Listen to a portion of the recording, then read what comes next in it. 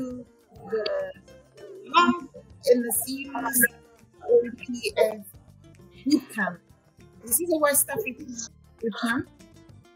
Don't have your time. You're going to learn a lot. Just sit down and come along with us. My name is Elaine Bannerman. I'm the founder of the Contact Foundation. Co-host Tetteh Koffi. Tess has a background in market analysis and is co-founder of the online peer firm Generale. Thank you very much for taking the time to join us. I hope you can hear me clearly. I just want to run through today's going to be. Basically, we have three main sections. We have the emerging technology training section, the entrepreneurship coaching section, and later on, we're going to have two groups of panel discussion. In between, the panel discussions will be on technology, tech in the community.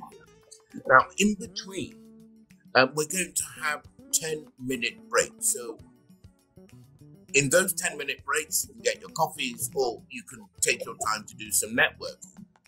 And I'm happy to speak with other people if they send me a private message up here on the system. There's only one thing I'd like to say. I'm on the panel of PATF myself. And I read some horrific, well, not horrific, but exciting statistics. Apparently, by the year 2050, the population of our continent will top 2 billion. It will stand at about 2.4 billion. That means that our population is growing at 42 million souls per annum, at 3.5 million souls per month, at 80 babies per minute, and 40% of them are going to be under 50. So this gives context to the work that we're doing with PATF.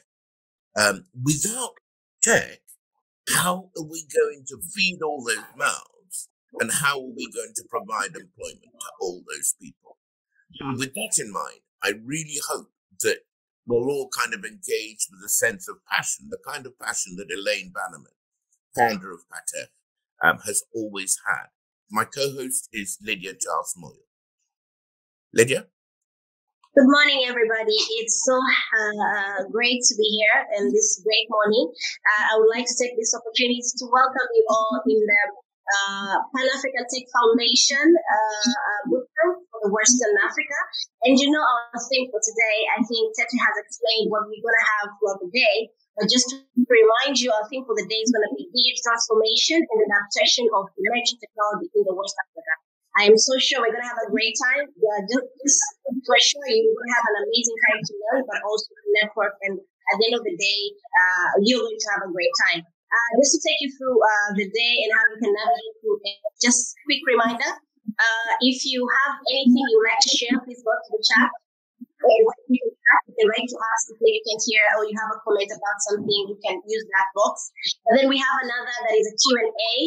When we start the training, I'm sure you might have one or two questions. So just go to the Q&A and write the question, and then it will pop up to the speaker. But for those who are speakers here, there are a couple of things you can do. There's a place you can turn on your video and turn it off. There's a place you can turn on your audio and turn it off. But also we have an eye here. You might be on the screen, but you don't want to be seen. So there's an eye here. If you place it and it's not your time to speak, it means you can hide you for a while. That's for hiding and you're on stage. But then, if someone is training and we feel you're excited, you have an emoji here, you can pick what you like. So let's say you want to clap, you want to show anything, just click there, the emoji part, and then show us how the training is making you feel. If you're excited, confused, and you feel you need more explanation, we'll be happy to hear from you about that. So that's all, I think. All the speakers, you'll be automatic. I think once you log in for your time during this call, you'll be here. And we're looking forward to learn from all of you. And just to highlight you, it's time for technology. I'm really, really excited. I don't know about you, but I think we're going to have an amazing day. Back to you, Tetteh. Okay. So it'd be great for us to see who the leaders behind PATF are. We've already heard from Elaine Bannerman, but let's hear now from Vanessa Abankwa, who is on the PATF leadership. Vanessa. Hi everyone, good morning. I'm so excited about this event today. I just want to thank Elaine for really putting this event on. She doesn't know what she's doing to the community of Africa to bring us all together.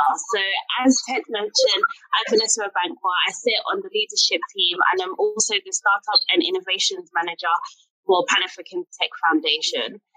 I can't wait to get into all the stuff that's going in today. Back to you, Ted. Okay. So, do we have Baron Amakwatring here? He is in charge of policy reputation management for PATF. Baron, I'm looking for you. Do not desert me in my hour of need. Is he here? Okay. No, Baron, we seem to be missing Baron at the moment. Yeah. But I think on the basis of that, Elaine, would you like to say another quick word about the day? Because you put all the elbow grease into organizing everything. Is there any other steer you would like to share with our audience today? Okay, hello everybody. And thank you very much. Now, there's a little bit of feedback coming from my video. Well, Pan-African Tech Foundation was established because I realized that there was this huge global technological revolution taking place in the world, and Africans seem to have been left behind. So as you can see, one of our taglines is Flow African Behind. It was very important for me then to set up an African Tech Foundation with a view of making sure that we can educate ourselves as Africans in emerging technologies, particularly in blockchain, artificial intelligence, and other emerging technologies. Another thing we recognized on the continent is that there's a growing percentage of youth unemployment, as a result of which we always ensure that we have an entrepreneurship coach in our program, because we're here to encourage the youth. We are here to ensure that we can empower the youth with blockchain, artificial intelligence, so they can catch up to their peers in the Western world, as well as encourage them to innovate and set up their own companies and their own organizations. And this is why we run an entrepreneurship coaching session here as well. So again, thank you very much for being here. I think that the next thing we'll do is we will go straight into the introduction to blockchain session. So I will be in the background. You won't see very much of me until almost the very end, but my colleagues will carry on, and my two co-hosts will carry on and take it from here. Thank you very much for attending. Thank you. What is blockchain? Is it a block, combined with a chain? What exactly it is? And as much as the word you can pronounce it, sounds big, right? And it looks like it's something about robots, technology. But today you're gonna find interesting things about blockchain. Our introduction to blockchain and its uses is going to be done by Eric Annan. Eric is a founder of IACASH, but also is a Pan-African Tech Foundation West African Sub-Region lead. So let me tell you a little bit about Eric, so that as we are going, you know that we're having the right trainer for the right content. Eric Annan is an established entrepreneur, founder of Institute Alums, certified YC Startup School, currently undergoing 16 weeks, Conscious Venture Labs, etc. Blockchain educator and an African advocate with sense of ideating new businesses and finding market opportunities. Having traveled to 17 countries in Africa over the years, he experienced firsthand various problems that Africa's financial system is faced with. Eric is a co-founder and CEO of Kubitics Limited, a technology company that offers cross-border value transfer solutions. Eric is also owner of digitaltransformation, a cryptocurrency trading platform in Nigeria and Ghana. Eric is also a convener of Pan-African Builders, forum, a community of collaborators on diverse backgrounds to foster mutual growth across continents by sharing the entrepreneurship journey with others. I would like to take this opportunity to welcome Eric for the first training. Eric, you have the floor. Thank you so much. At a point, I was wondering, is it the similar that Lydia is introducing? I'm happy to be here. It's a privilege to serve our beautiful continent and also foster collaboration across the world. I always say that when we're going to school, we're made to think that competition is everything and collaboration has been underrated. And I think we need to begin to amplify the power of collaboration. We go back to our history, which is Ubuntu. You are because I am, and I am because you are. And that's the only way to actually be able to push for the interconnected world we have today. So quickly, I'm going to share my screen so we can jump into action immediately. So in a minute, quickly, please let me know if you can see my screen once it's shown. Okay. Can you see my screen? Yes. Okay, good. So this morning, my task this morning in the next 30 to 35 minutes is to give the community a background, the basic information you need to know about blockchain. I'm not a technical person. I don't code. I don't program. I am an entrepreneur who understand that we can always. So there was a point in time in the history of Apple where Steve Wozniak is the America's greatest, one of the American greatest engineers, software engineers, alive. And Steve Jobs and him co-founded Apple, and they have issues as co-founders. And Steve Wozniak, looked into Steve Jobs' face and told him, "Hey, Steve, what do you bring to the table? You are not a designer. You are not a coder. You are not a marketer. What do you bring to the table?" And guess what? Imagine Steve Jobs. He is the brain behind Apple, and his co-founder being the technical person, looking to his face and telling him, "What do you bring to the table?" And guess what? Steve looked into his face and said, Musicians play their keyboard. Engineers code. I am the orchestra." Which means, after all said and done, I'm the connector. I bring all the pieces together to ensure that we have a rhythm for everybody to go. And that is the role I'm going to play today. And that has been our journey. So my days into blockchain started about 5-6 years ago when I moved from Ghana at the early age of, 2015, after I resigned from Huawei Technology, and I decided to take my destiny to my hands. And a friend of mine in university asked me that, "Look, Eric, let's go to Abuja." My father was a diplomat in the Ghana High Commission. Nigerians are more open to business than we in Ghana we do. So I traveled with my friend Jerry to Abuja in 2015. We went with the business. Unfortunately, getting to Abuja, the government, the Central Bank of Nigeria, in 4 months changed the monetary policy. So our business was about depositing dollar and transferring to the company in Singapore, and it's bringing us the products to Nigeria. This is the policy. You cannot deposit dollar. You cannot transfer dollar. So with just one stroke of a pen, our business collapsed. That was my story in Abuja. A stranger in a new land. However, there's one thing that has always defined who I am. I'm resilient. I don't give up. So I stayed in Nigeria because I feel that we are more open. You don't ask you where you come from. You can meet any big man, anybody. So long as you have something that is about, more making sense, he'll listen to you. And I can't say that for Ghana for now.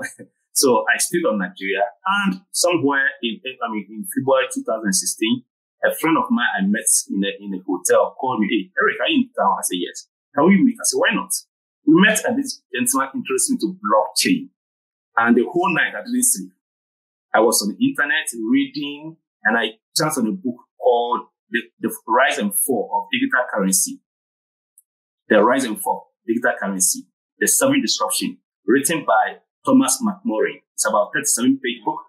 I've read that book the entire night, and I became like uncontrollably excited.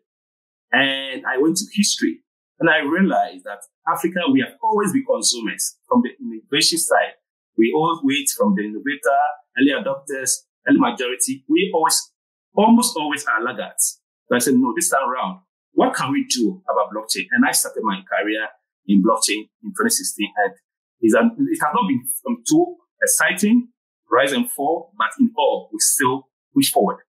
So I want to take us to history a bit.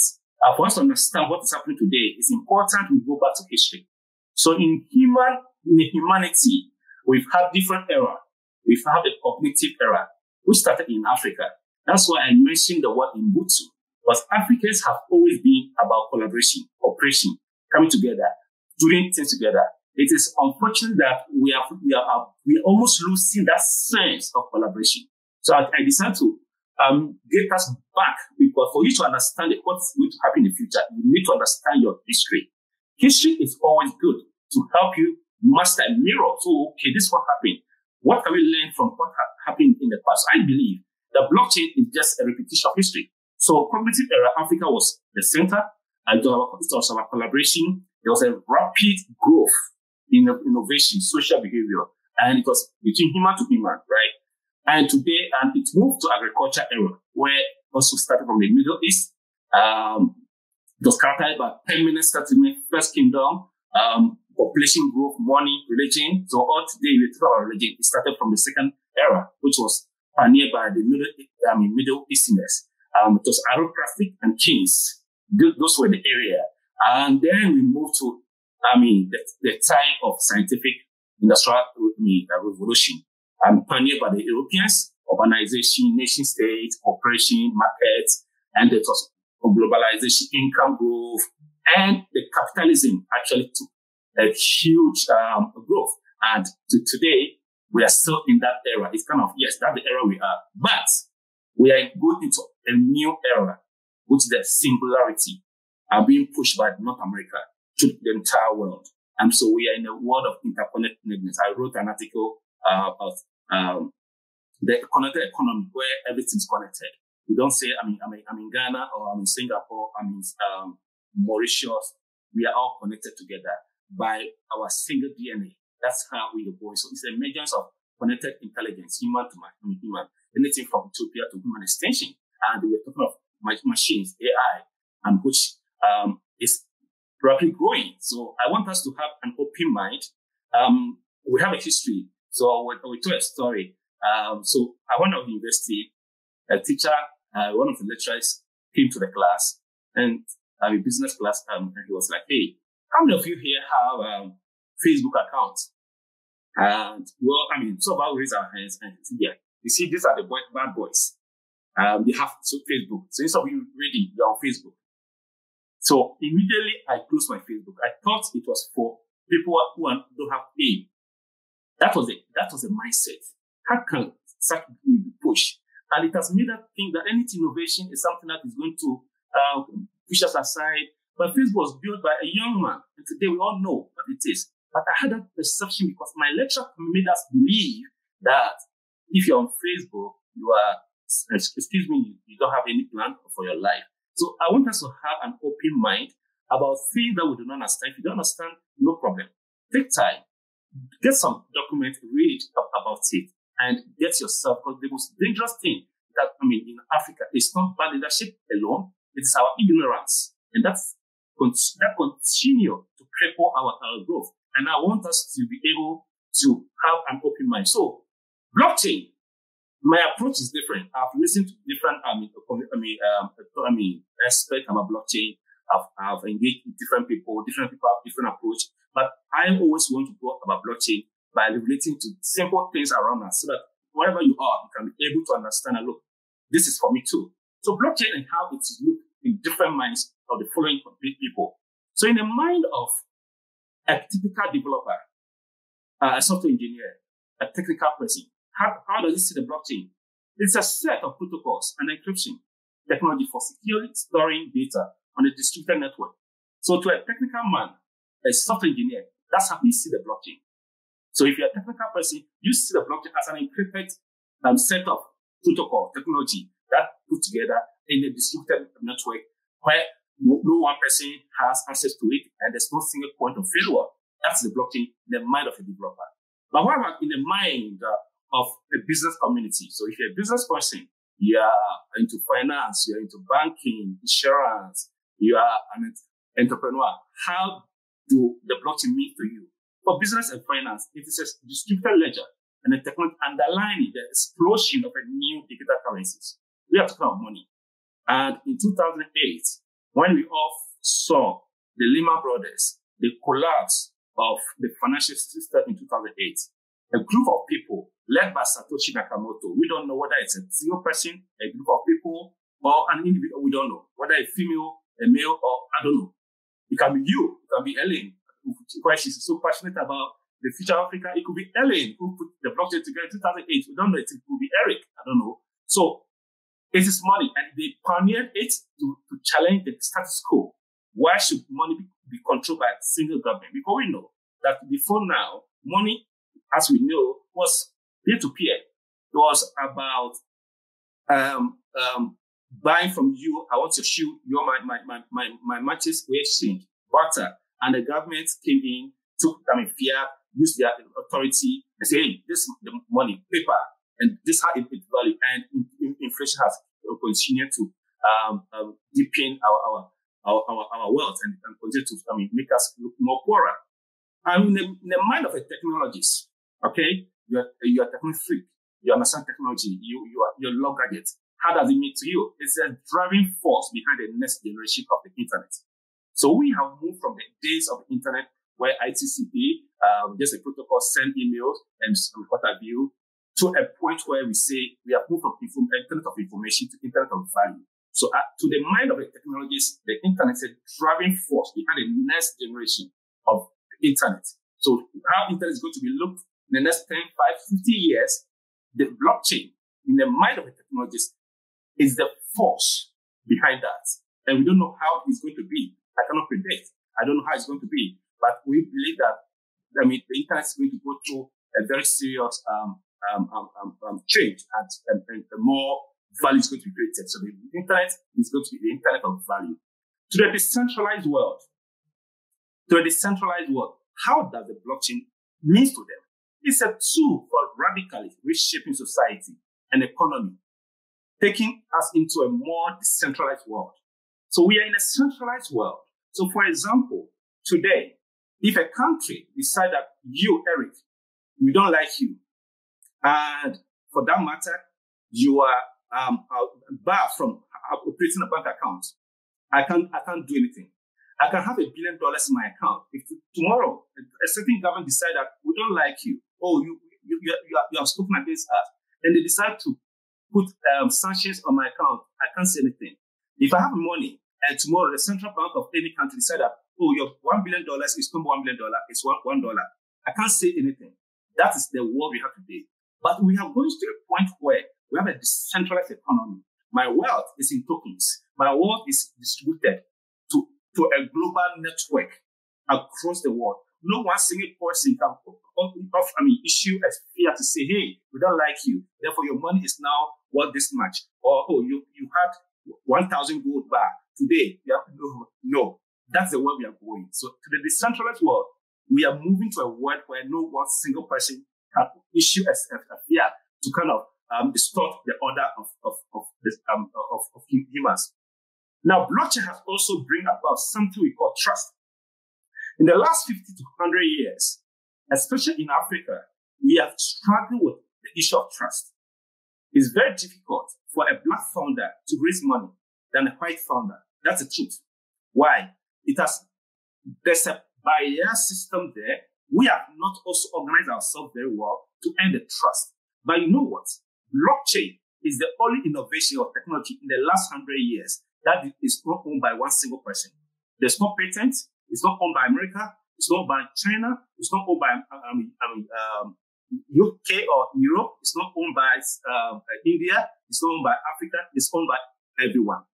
And it's the only technology that came with its own trust system. So today, I can do business with anybody, anywhere in the world, without the person questioning my identity or because you're an African. No. So whichever way you look at it, blockchain has become term that captured the imagination and the fascination of many, as the implications of such technology are truly profound.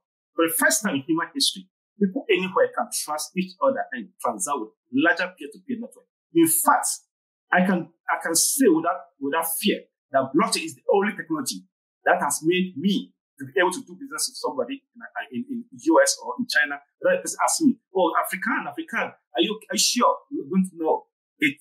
It can be applied in anything." So we have moved to an interesting future, an interesting world where we can all be happy to do business with everybody. The one thing that I like about blockchain is the sense of collaboration, right? The trust, it has established that trust, and it gives us every opportunity to collaborate. For the first time, we can do things as Ugandans, as Namibians, as South Africans, as Ghanaians, Kenyans, Nigerians. We can all come together and say, how can we use this innovation to change, for example, how do we change the micro marketing system we have? How do we use the blockchain to generate, to build a network, to kind of create micro housing for the large pool of society who do not have housing, where everybody become an owner. Through the blockchain, we can collaborate and do that. Blockchain is a very complex system, very complex. It's a very, still people are still researching about the blockchain. Even the innovators, the developers, they are still researching. It's a very complex thing. Do we have to understand everything before you get in?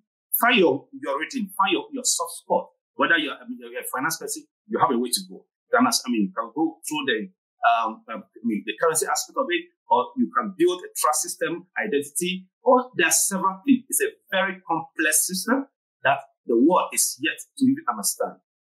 Perspective of the blockchain, it calls into question what might have seemed to be established parameter of the modern world, like currency, economics, trust, but exchange. So the blockchain is also the only innovation that also came with its own currency. So today, we can tokenize everything, including artwork, including your crafts, including your own, you can even tokenize your own hearts, your body, everything.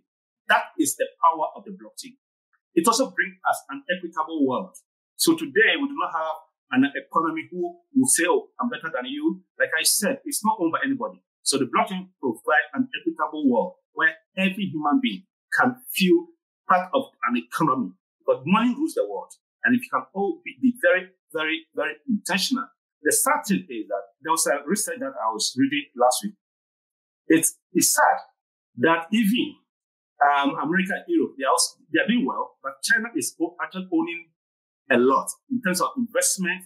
Their sovereign fund, their individual, worldly people are investing so much into innovation, into technology for the next 50 years to come. Africa is zero. So how do we say the blockchain provide equitable world, yet we are not willing to kind of invest in our innovators, in our entrepreneurs to create solutions, to create business that will empower our young people who are looking for opportunities.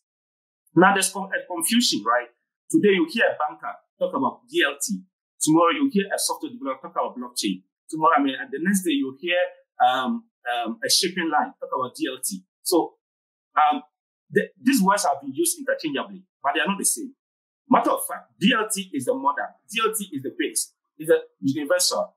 Blockchain is a subset of DLT. DLT has been there before blockchain was eventually invented. DLT is an old innovation that has been there. It's a record of consensus. So DLT is the grandfather. Blockchain is the son or grandson. So it's a technology that has been there for a very long time. Blockchain is an improvement of DLT. And blockchain is the one that has really challenged the status quo and continue to challenge the status quo and doing amazing things. Miracle things are happening with the use of the blockchain. So in all, I'm just to show you how the power of DLT. So that is distinct. So next time, don't interchange it. They are not the same thing. Blockchain is a part of the DLT family, but blockchain is the most popular and the most disruptive element in the DLT world. So we cannot talk about blockchain without giving you the differences, right? There are differences. There's a public blockchain and there's a private blockchain. So with public blockchain. Example is Bitcoin blockchain, which was invented in 2008 and went live in 2009 with the first block mine. So, that's a basic. It's an open blockchain or permissionless blockchain and public blockchain with permission.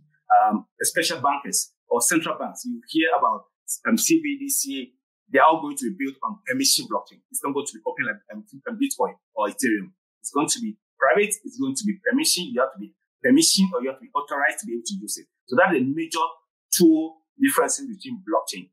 Permissionless, example, Bitcoin, Ethereum, and the likes. Permission blockchain, which, I will use the central bank. So the central bank, all their noise they're making, their blockchain or their innovation, they are building their central bank, the currency is not going to be permissionless or public. It's going to be permissioned. It can be open to everybody, but authorized. You need to have authority to have. So still, the question about it, to how people trust is also something that we can talk about it. Is debatable because if in the last 100 years, central banks have not been too transparent, what's the guarantee that we even using blockchain innovation to build their own CBDC? We can. So it's something I'm not the one to create this conversation, but I know there are several millions of people that are also questioning the intention about CBDC being pushed by the central bank. So as of 2019, there were over 800 different blockchain projects in the world. Popular among them is Bitcoin blockchain, which is the first, the mother, and Ethereum. As I speak, there are over 1,000 different blockchain projects. Popular ones again, Stellar, Nil, EOS, Dash, Tron, Polkadot, Solana, Cardano, which was one of my favorite blockchain projects. So there are several blockchain projects that has been built after Bitcoin over 8 years, 2019. Today, the data, it's more than 800 so far in the world. So I'm going to highlight or focus, zoom on Bitcoin blockchain. Why is the Bitcoin blockchain so unique? Why is the Bitcoin blockchain so interesting? So if you hear Bitcoin and you see the writing in small letter, that's the currency. When you see Bitcoin and the written Bitcoin is in capital, that is the blockchain. So Bitcoin is a blockchain and its currency is Bitcoin written in small p. So the Bitcoin blockchain is very interesting. It's mutable. In fact, it's the most decentralized blockchain technology because it's the first. We don't know who invented it. All other blockchain projects, Ethereum, we know who is behind it. Dash, we know who is behind it. Cardano, we know who is behind it. But for Bitcoin, because it was the first and it was a disruptive innovation that challenged the status quo, challenged the current financial order. Of course, we know 1998, Liberty Reserve, they also tried to issue a kind of digital currency or e-currency. We know what the American government did to them. So I think lesson again, history. Were clear to the guys that were building Bitcoin said, look, we are not going to show our face. Let's be anonymous and ensure that the world gets something that they will be happy about. So Bitcoin blockchain was built for the world. It was built for anybody, anywhere in the world. So long as you have access to the internet, you can just become a part of the Bitcoin economy. It's permissionless. It's borderless. It's censorship resistant. Nobody can censor you. Like I mentioned, the CBDC being pioneered by different governments all over the world, it can be censored. That's the truth. But Bitcoin blockchain, nobody can censor you. It's censorship resistant. That makes the Bitcoin blockchain very interesting. Very interesting. So you want to take a look at the Bitcoin blockchain white paper. It's about 27-page documents. No, it's about 9-page document or so. Please, just Google it. Bitcoin.org or Bitcoin white paper and read it. The more you read it, the more exciting you become. The more interesting it becomes to you. The more you want to delve deeper because you read that for the first time in history, human beings are going to get their freedom back, freedom of value, freedom of movement, freedom of speech, freedom of economy, and every other thing. So the Bitcoin blockchain is an interesting innovation that is for everybody. So it's the premier, it's public, it's open to everybody, it's peer-to-peer.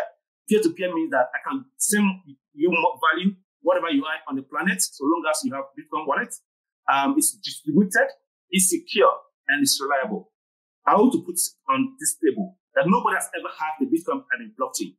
However, your wallet can be hacked. If you compromise, your password is compromised, or you forget your access code, it can be hacked individually. At the Bitcoin network itself, you need to have 50% or more to be able to change the consensus algorithm. That's difficult to do, all right? So it's most reliable innovation ever.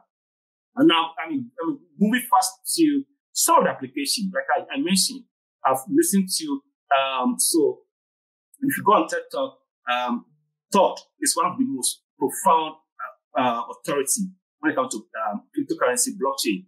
And he's giving several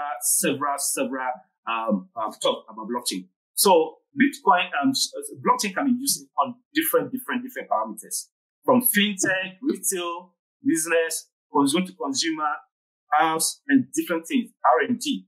Now, there are several huge. IBM is part of a big consortium building a public enterprise blockchain, or we call it enterprise blockchain. IBM is part of them. So it's an interesting area you want to also pay attention to. Chain analysis, there's a company there for chain analysis. Now, they are very interesting people that I want us to pay attention to them. They have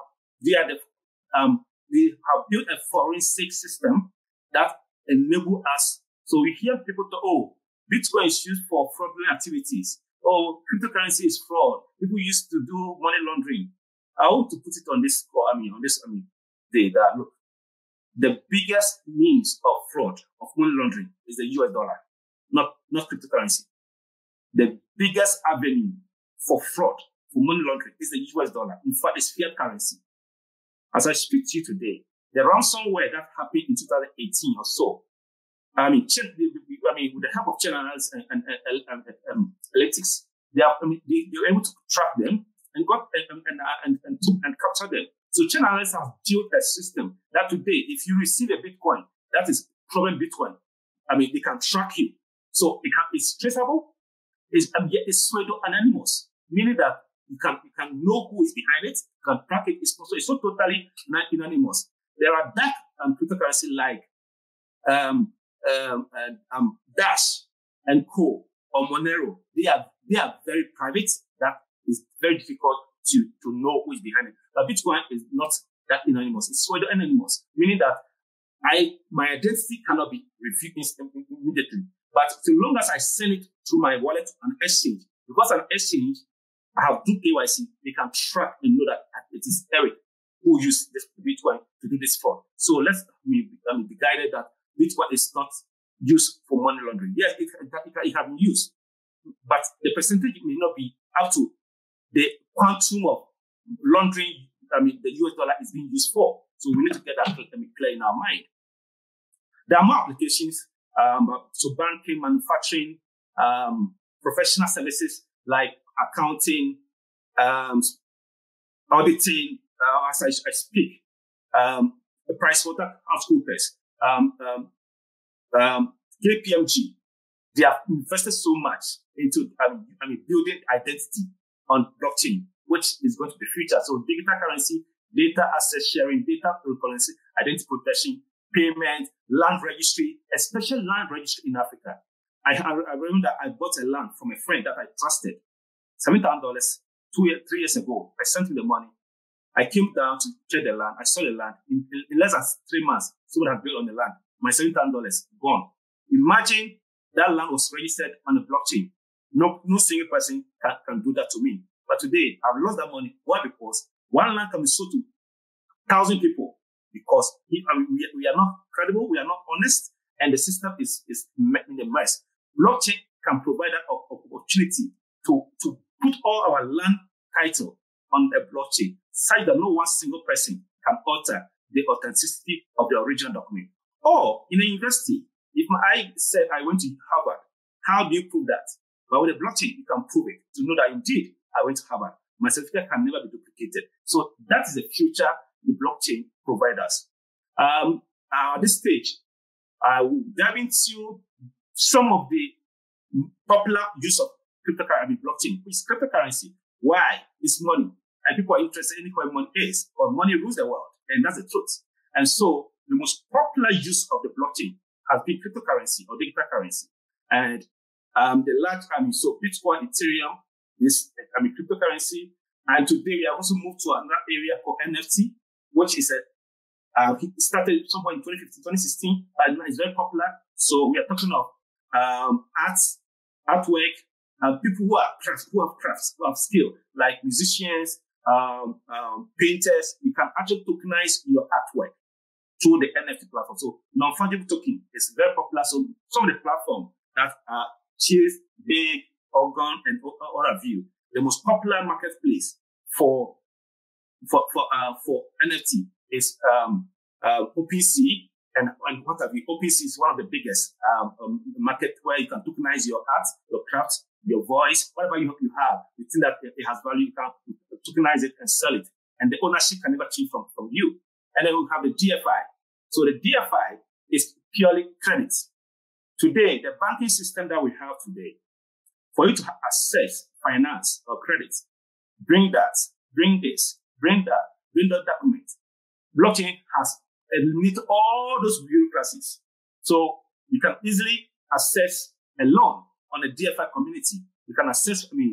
You can access funds on a DFI system. People can provide liquidity by funding the system. So DFI is another big arm of the blockchain innovation also in the banking sector, because money rules the world, and whoever control capital control the world. So again, DFI is also challenging the status quo about credit, about liquidity provision, about giving loan and providing as liquidity to get interest. This is where DFI comes strong. And then gaming, of course.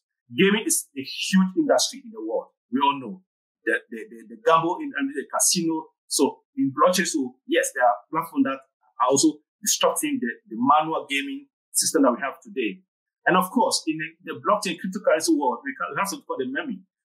They are, excuse my language, in code, they are called shitcoins. They are projects that are pushed by sentiments. They are projects that are not necessarily solving a particular problem, but they are moved by people's emotions. So, example is Doge. So, Doge was created in 2014 as a side chain. The guy was just playing, and he just created, and he left it. But today, Doge has become one of the most successful projects and has made people overnight millionaires. And you have the shape, so these are the memes. They are very controversial. So if you want to go in there, you need to do your own research very well. You can lose everything, but you can also overnight become very successful with those things. And of course, we have the Internet of Things blockchain project, and VET, IOTA. IOTA is an interesting Internet of Things blockchain project, which is still undergoing different research and different iterative process. Then, if you have cryptocurrency, how do you store it? Do you go to a bank and say, I have Bitcoin, this is my Bitcoin? No, you don't hold Bitcoin. You don't touch it. It's virtual. It's a code. It's code money. So how do you store it? You store it on a wallet. So the wallet is your bank.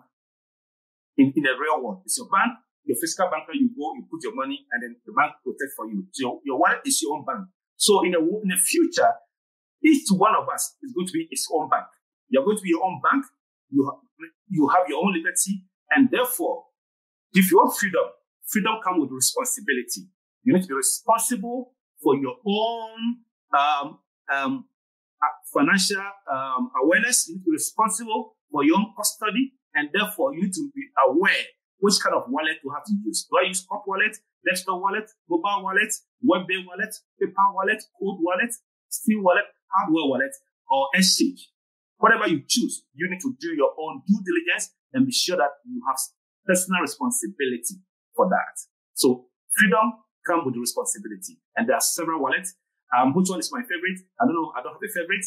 Depending on my mood, I have which one I use. But you as an individual, Africa, we always want someone to do something for us. I want to put on this record that if you really want to take position and do something significant with the blockchain, we need to be responsible. We need to take personal responsibility. We need to do research. We need to read.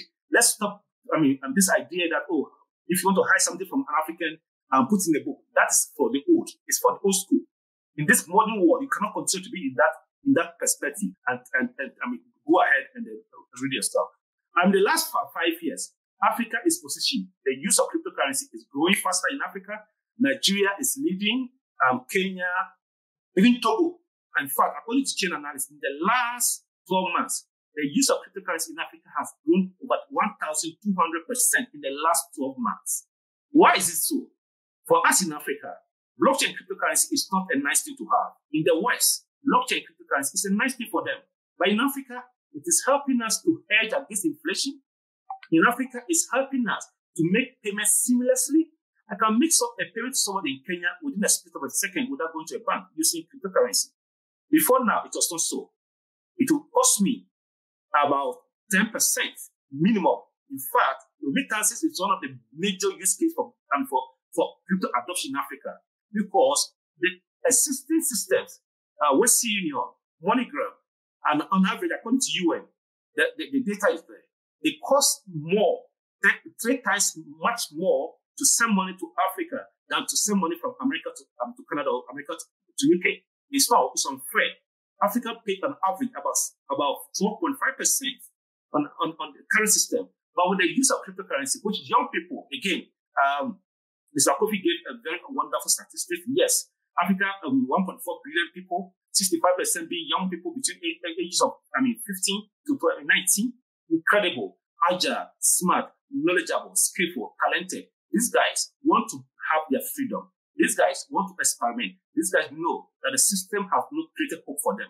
They know that with their skill, with their technology savvy, they can become their own. And therefore, the adoption is being driven by these young people who actually, their wealth is being stored on cloud. They don't care why. Our government all over Africa has not had any plan for the young people. And blockchain came to save these young people from hopelessness. And therefore, the adoption should not be a surprise to you. These young, agile, smart, daring, more adventurous people are using cryptocurrency for their businesses, for remittances, for paying their fees, becoming community managers. In fact, it has created more jobs for Africans than any government had done in the last 5 years. That's what cryptocurrency have done for Africans. And therefore, you should be surprised that Africa is leading the way. My conclusion is very simple. I'm almost done. Blockchain may be used to support organizations in multiple ways, rather than just serve as a peer-to-peer payment mechanism. Blockchain have presently evolved from the internet of money to the internet of value. So we are in that era. Aside Bitcoin and Ethereum, which are open, public, and permissioned, other kinds of blockchain exist, such as permissioned, private, and closed. Example, CBDC is a permission, it's private, it's closed. Consortium blockchain, such as Coda blockchain is a consortium blockchain, and an enterprise a hybrid blockchain. Each blockchain can serve different purposes, obey different rules, and employ different protocols. Each blockchain has its own advantages and disadvantages. As for those, you have to go and do your own research. But in conclusion, all I'm trying to say is that blockchain is not an animal. Whether you're a farmer, you're an engineer, you're a journalist, you are into business, you're an entrepreneur, you are a banker, you are a government official, blockchain is here for you. Let's look at the blockchain from a point of optimism, hope, and inspiration to change out the course of our humanity. I will end by just saying that Africa can actually change our economic situation today. Because for me, I don't even understand why I'm in Africa and everything is in dollar. I go to, shops and things are quoted in dollars. I have cities. So if you don't want our city, why don't we just collapse our local currency and just say we are spending dollar? But if we still believe in our currency, money is driven by hope. Money is driven by trust, confidence of the people. So if you're in Nigeria, you're in Ghana, you're in Kenya, and everything you're pricing dollar, how do you expect your currency to have value? How? So the only way we can solve this, to travel, today we have African Continental Free Trade Zone area. I don't know whether it's a lip service or we are serious about it. If you are serious about it, we can actually decommission the dollar in Africa by tokenizing our currencies to talk to each other That was the solution my company, my previous startup was trying to solve, which we piloted Ghana and Nigeria and transacted over $1 million without marketing. What did we do? We built a wallet using the Stellar blockchain, where we tokenize the Nigerian Naira and we tokenize the Ghana cedis. So if you're in Nigeria, you want to send money to Ghana, you load your Naira on our wallet. It immediately converts. You can swap it to cedis and then you send it to the person in Ghana within a second. And the person will receive it in mobile money, Momo, or in the bank account in a second. And the fee was just less than 2%. 80% cheaper than you would have paid to Western Union. 90% cheaper than you would have paid to MoneyGram.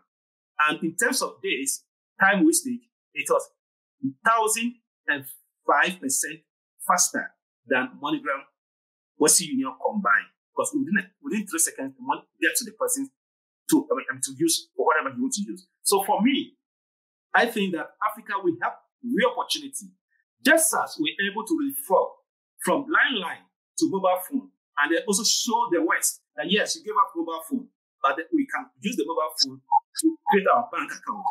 And Momo started in Kenya, where M-Pesa, the most successful mobile money innovation, pioneered by Africans, has been. I think we can use the blockchain to redefine economic order. We can use the blockchain to redefine our public system, our data system, data identity, personal identity, banking operation, insurance, farming, so we can have better inputs and better product.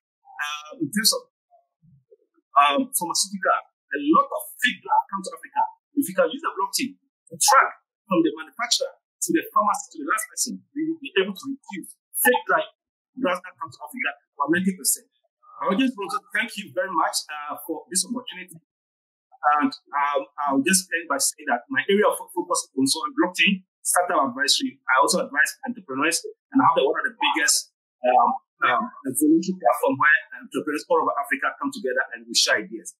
I'm currently building an AYA, it's a big marketplace where we want to connect African freelancers to the global marketplace so that these young people, 65% of our population, cannot be left uncharted, cannot be left without job. We need to create. But they have the skills, they have the talent, and we need to offer their talent to the global marketplace.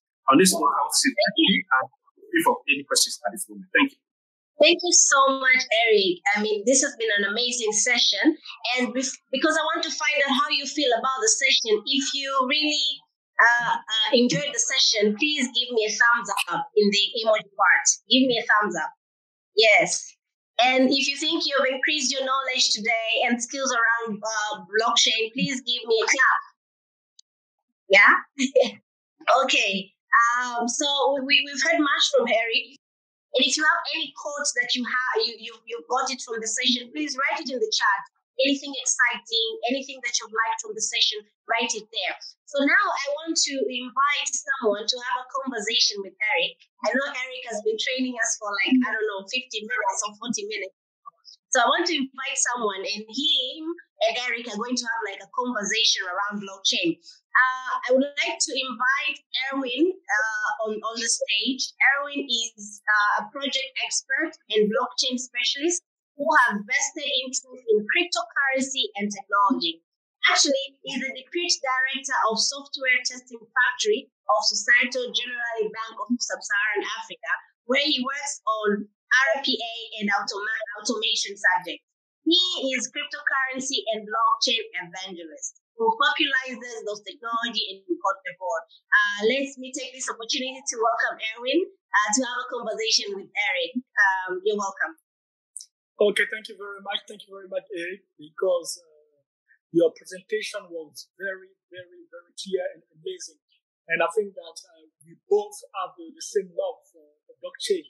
And I think, like you, that blockchain will be the technology of this decade because this blockchain can disrupt many sectors, economically speaking, like finance, payments, identity protection, like you said, and supply chain, etc. And I think that there are key principles in that are inherent to blockchain, such as transparency, decentralization, which on the surface can address many of Africa's challenges, from election, international remittance, as well as energy services and alternatives to banking. Africa has many developing systems that would benefit from this technology. And your presentation was focused on these benefits, and I think that it's really, really amazing. And what can I say is that blockchain is a huge opportunity for Africa. And what is your thinking about, for example, the use case that have been made into Africa, like Bitland in your country, in Ghana, and the elections that have been made in Sierra Leone on blockchain? What are your thoughts about this? Yeah, thank you very much, Erwin. So I want to take it this way. For me, as an African, being born on this soil and knowing that there are several challenges, oftentimes you hear people talk from the point of the past in terms of pain. How do we change our trajectory? How do we change the narrative from a point of scarcity to a point of abundance? How do we say, look, in the last 50 years, we've not been able to inspire hope. How do we harness innovation that we have today? I'll tell you something. When mobile phones started, right, in Ghana, MTN, for example, Ghana had its own telecommunication network called Ghana Telecom, where we sold it to Vodafone. And guess what? MTN came, and in less than 30 years, MTN has built a massive network. And in 2009, I was part of the young people who tested MTN mobile money. In 2009, Ghana Commercial Bank didn't give MTN a seat to have a meeting because they didn't understand it. So mobile money. Today, MTN has built the bigger, in fact, their revenue for this year alone is running to $1 billion already. Yes. Mobile, this is just one arm of it. Now, my whole approach to our system, we always Africa is poor. Africa is not poor. Africa is corrupt. Yeah. I want to say that corruption is relative, right?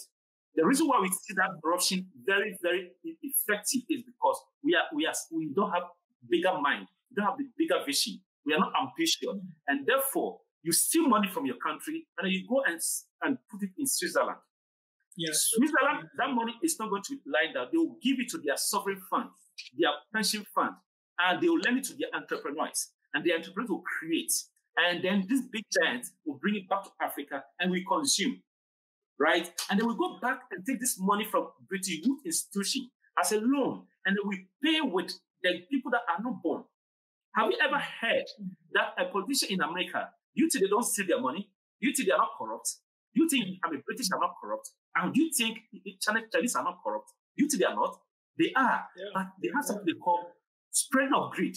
They spread wealth, they create wealth. So they'll steal and they will know their face. They'll go and invest in Silicon Valley Bank.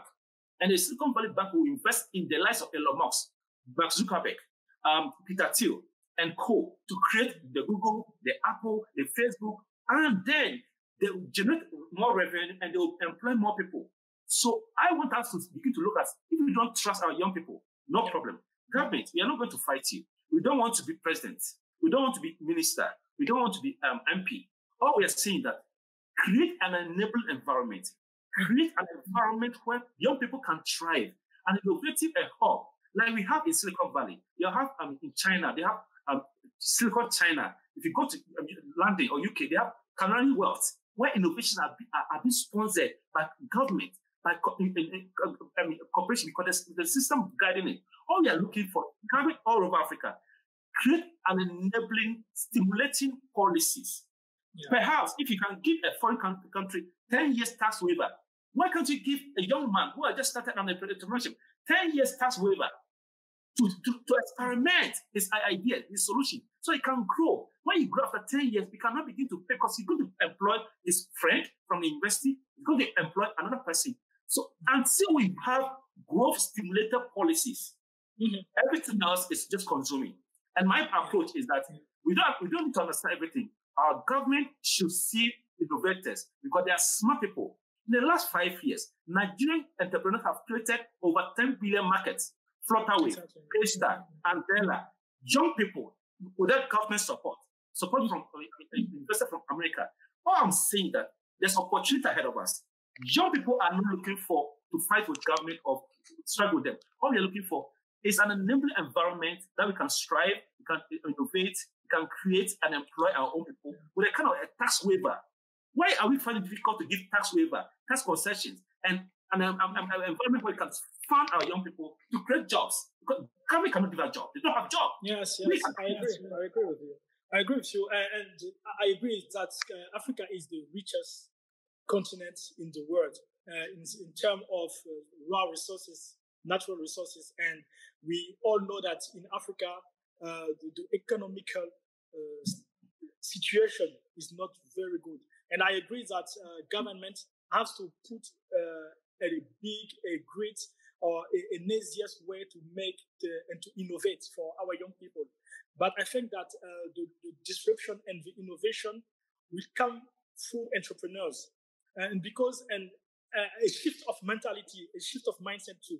Because even if the government put all the procedure, all the regulation to improve the innovation setup, I think that if the mindset of the population didn't change, shifting from a begging mindset to a creative or innovative mindset, it can't work. And I think that it is our role to work with this young people population, work with these young people as role model to help them shift their mindset, to help all the population to achieve the freedom, the economical freedom that we are all begging about. I think that it will be very great for us. Exactly. So it's very simple. I think that we have opportunity, to reset our history. From Kenya to Uganda, Rwanda. Today, I'm proud. Why? Today, I can set up my business in Uganda under 5 hours. Exactly. Yeah. You don't need to pay anybody because the system is working. So if Uganda can do it, Rwanda can do it. I believe Kenya can do it. All we are looking for, let me tell you something.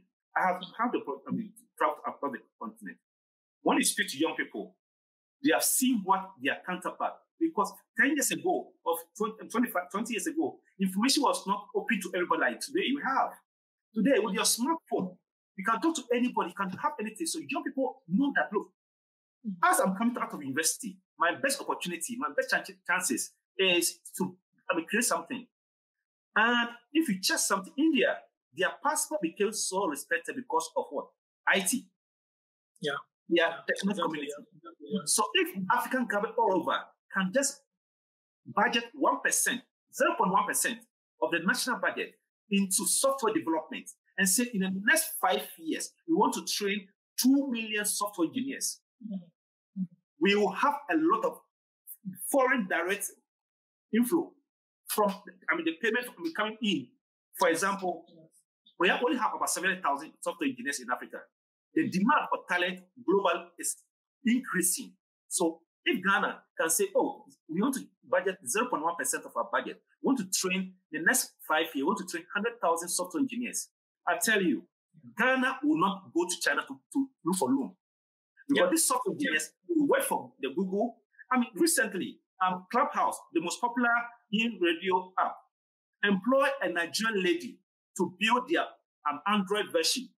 In 4 months, the lady has built, with the team, has built Android version for Clubhouse. A Nigerian lady. Imagine if you have 10,000 of this young lady in Africa. Imagine the kind of revenue you generate, the income they're getting. Look at the Indians. All the Fortune 500 companies, the CEOs, all the big tech guys are Indians. Why? They invested in IT by developing software engineers, software skills, soft skill. But the future is soft skill. So my push, and then to authorities here, Mr. Tetteh Koffi, Vanessa, Elaine, when we have opportunity to talk to this government, our policymakers, young people have the skill, they are agile. I talk to people, we are building the same thing. I believe that only 0.1% in building software engineers, let's just build software engineers in the next 5 years. Let's have 1 million software engineers in Ghana or in Nigeria or in Kenya or in Africa. 1 more million. I tell you, Young people will not travel to Europe through the Mediterranean Sea.